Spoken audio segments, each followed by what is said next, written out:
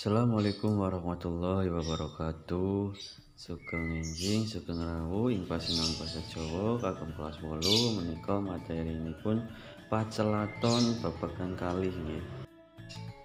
Minggu kepungkur sampun dijelasake menika Pacelathon ingkang dipun rembag ngagem basa ngoko, ngagem basa krama lan sapanunggalane.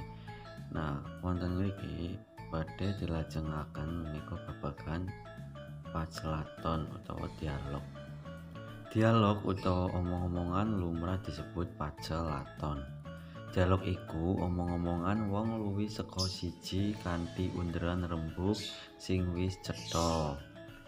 Ing basa Jawa omong-omongan iku kudu nggateke sapa sing omong-omongan, basa sing digunakake lan kahanan sing dumadi.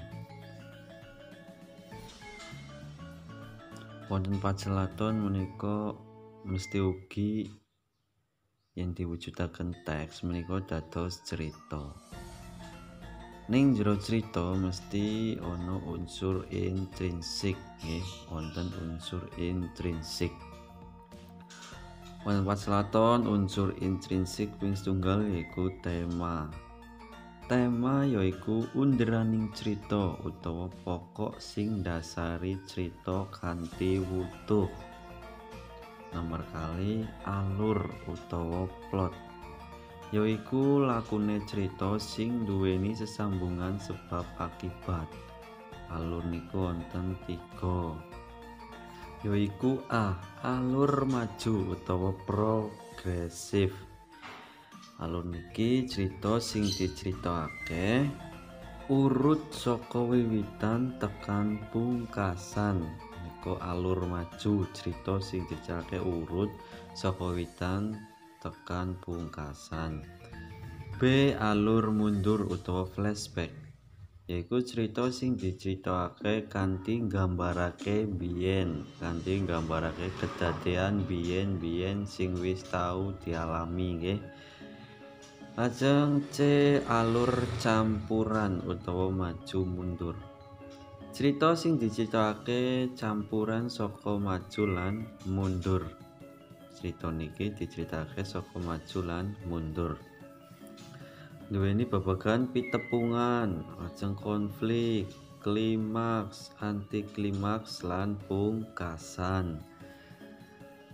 Unsur intrinsik ingkang nomor 3 yaiku setting utawa latar. Setting bisa awujud wektu, papan lan suasana. Kang nomor sekawan yaiku paraga utawa tokoh lan watak utawa penokohan. Tokoh yaiku paraga ing cerita, dene penokohan yaiku wewatakane paraga. Yen tokoh niku paraga, dene penokohan niku wewatakane paraga utawa watak paraga. Watak paraga niku wonten protagonis. Protagonis niku paraga lumrahe watake apik. Lajeng antagonis ingkang watak paragane niku ala. Lan tritagonis niku pambiyantu sing netral nggih. Tritagonis niku pambiyantu sing netral. Nomor gangsal yaiku amanat. Amanat yaiku pesen sing arep diaturake marang pamaos. Pesen penulis sing arep diaturake marang pamaos utawa pamaca. 6. Cara mawas utawa point of view yaiku dununge panulis ing cerita utawa sudut pandang iki nggih.